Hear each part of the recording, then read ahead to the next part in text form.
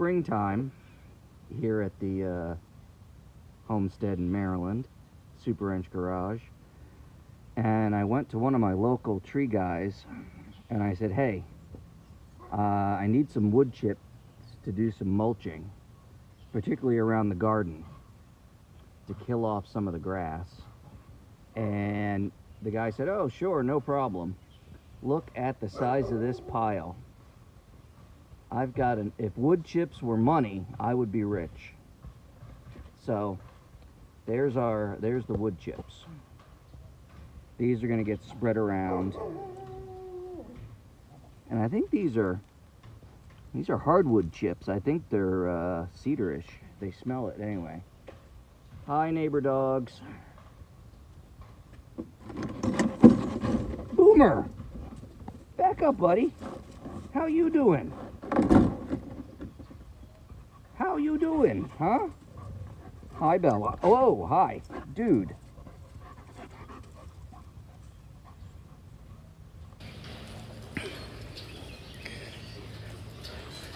Then, of course, here's the part 1 finished swing set. Consists of a 12-foot beam, pressure treated. It's a 4x6x12.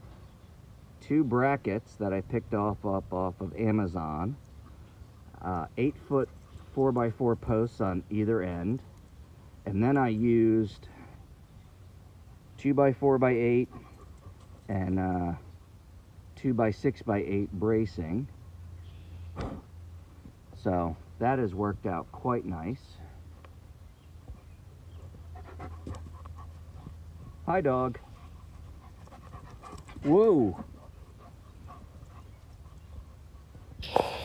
And well, Boomer's quite happy it's spring, aren't you, buddy?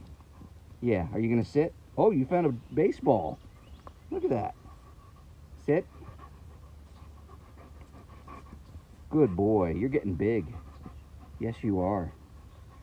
You've been requested on YouTube, so there we go. And then the other thing I've built is this garden bed. And this is the area where the wood chips are gonna go. We're gonna break down that bed in the background there, slide the compost bins down. Gonna use that fill dirt and that dirt to fill that in. Yeah, Emmy. I'm in the backyard, baby.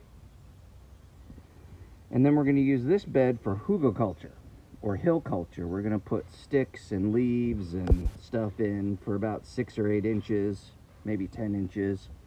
And then we're going to layer in our garden soil so it'll be enriched. We might even take pseudo compost and put that in, so we'll see. Anyway, that's what's been going on around the Super Wrench Garage. Not a lot of garage stuff, but outside projects.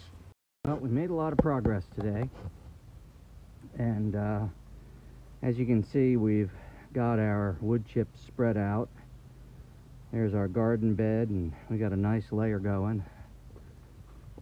Next step is going to be break this guy down and sieve the soil and get the crap out of it. These are going to go away, and we're going to build a second bed and use that as a compost bin and sieve that dirt and put it into the first bin. And we're going to keep the wood chips away from the foundation. I'm going to probably bring those back a couple more feet. So that'll be tomorrow morning. I also, since I have a ton of them, started putting some wood chips over here. This area between these 2 big trees was notorious for not growing any grass. So we're just going to mulch it. What the heck? And lastly, I put some mulch over by that lone pine tree.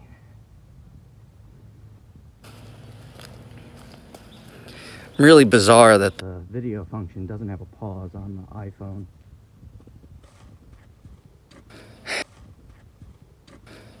And as you can see, the pile is getting smaller. And that's about it. Thanks for watching. Thanks for subscribing. Catch you in the next video.